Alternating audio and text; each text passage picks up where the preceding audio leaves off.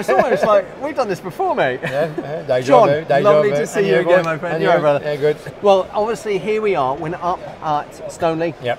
Last time we caught up, John, we were down at Exeter, yes, and you had to come down. You got a nosebleed coming down. I think you got past Bristol, and you were struggling with that sort of thing. That far south, yeah. I wouldn't worry about it. Helga had to get an inoculation to come up up north. It was awful, mate. Yeah. She was cussing like hell.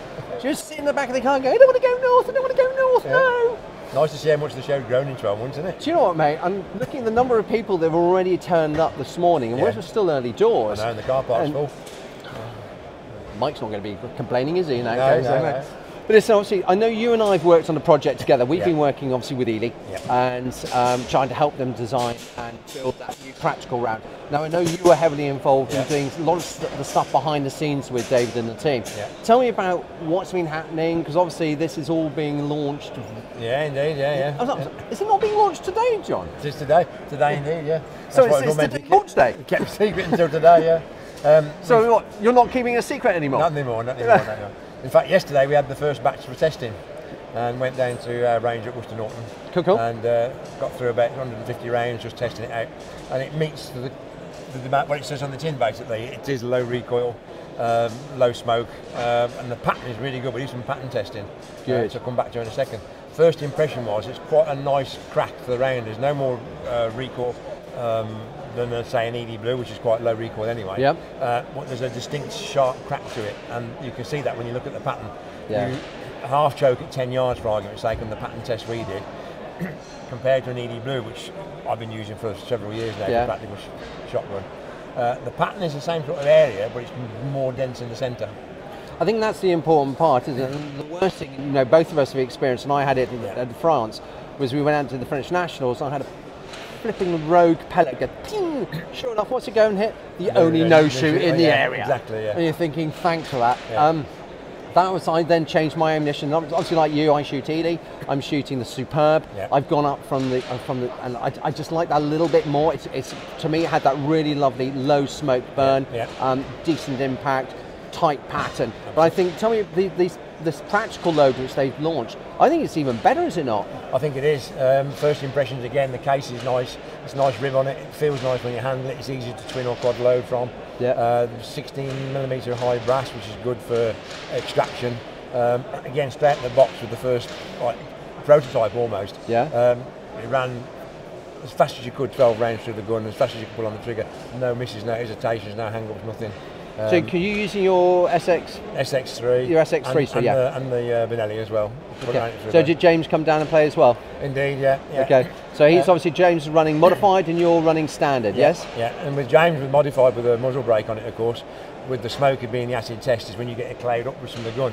And we do some videos and it's very little. I mean, it's a wet, horrible, damp day, and it's a perfect day for hanging smoke in there. Isn't that a northern thing? Yeah, normal. We're in the middle, don't forget, not north. We're not true north, lad. Well, hang on. I live in Somerset. This is like, I get a nosebleed, I come up here. I go any further, I have to take oxygen, mate. Yeah, true, How are you getting on with your shooting in yourself? Because obviously, last time we put you up the show, there's been another season gone. How have you got on yourself this year? Surprisingly well, really. I'm pretty sure I've won the old gits category, the super seniors again this year. So super seniors, you've got to be over 70, haven't you? Over 80, yeah. Oh, yeah. You're looking so good, brother. I'm 67 now, so over 60, yeah.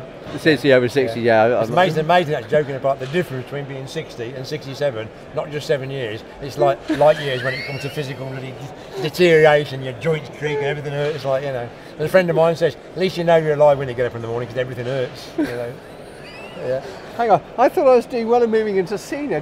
You're really painting this really lovely picture of what it's like when you get older. Thanks, John. So tell me about the other shooters that you come up against. How are you finding, obviously, what do you have to do to stay ahead of the game for yourself once you're as a serious shooter, mate? Yeah, well, because of the deterioration in the last few years, seriously, there is a noticeable... I'm laughing with you, not at you, mate. There's a noticeable drop in physical prowess, shall we say, over the last 5 years. So I've started going to the gym. I go to the gym twice a week with a serious personal trainer. I've lost nearly 2 stone in weight, sort of thing, which helps with my knees and all the rest of it. And it does make a difference. And to try and stay on top, this year, besides taking the British National Championship for Super Seniors, Good man. I won the French and came third at CISO in Europe, so not bad. Yeah, there's hope for us youngsters, should we say. This is an example of what we could grow into, should we say. Yeah. And John, I think the most important part is that you are an example, because obviously you've got your son James and your daughter Faye as well, and obviously they all shot in France, and how are they coming on? Not bad. They didn't do so well in France.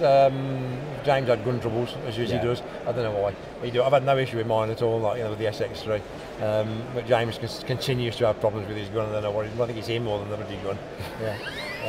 However, so which do you think it is? Yeah, I'm pretty sure. Yeah, I think it's him. He's still too eager. He needs to slow down a bit, doesn't he? He's like Tigger on speed. Yeah. Having said that, he's won the modified. He has. Yeah.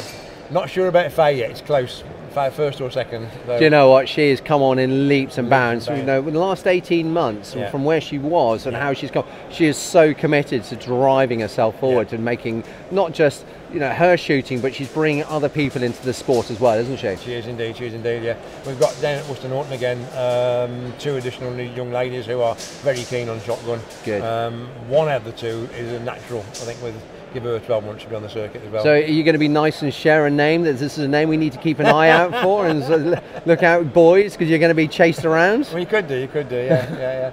She's actually at the moment as well head of the firearms licensing unit, which is useful. Okay, well we'll ask for her name at the same time in that case then. But it's lovely to know there's some new people coming out. Yeah. Although she's actually leaving the firearms licensing unit. Okay. Next week, in fact, she's joined the police as an inspector. So. Okay, so we definitely don't want to know her name at the moment. Not yet. No. So, John, I think the most important part, mate, is it's another show.